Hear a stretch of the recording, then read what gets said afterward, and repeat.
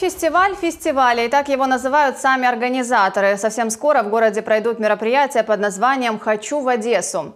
Музыкальные и танцевальные фестивали, многочисленные мастер-классы, форумы и многое другое. Места проведения – Соборная площадь, Дерибасовская, Морвокзал, Горсад, а также парки и набережные. Главная сцена возле Дюка. Именно там 26 июня состоится официальное открытие фестиваля и презентация всей программы. Обещают много музыки, вкусностей, а также свои работы покажут украинские дизайнеры. Мне очень приятно, что меня вот таким вниманием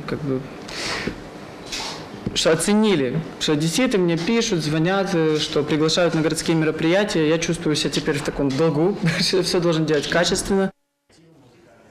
В рамках фестиваля «Хочу в Одессу» пройдет также чемпионат Украины по воздушному фристайлу. На спортивном аэродроме «Гидропорт» пилоты продемонстрируют фигуры высшего пилотажа. Украина с точки зрения спортивной авиации входит в пятерку летающих стран мира. В прошлом году мы взяли 3-е место на чемпионате мира.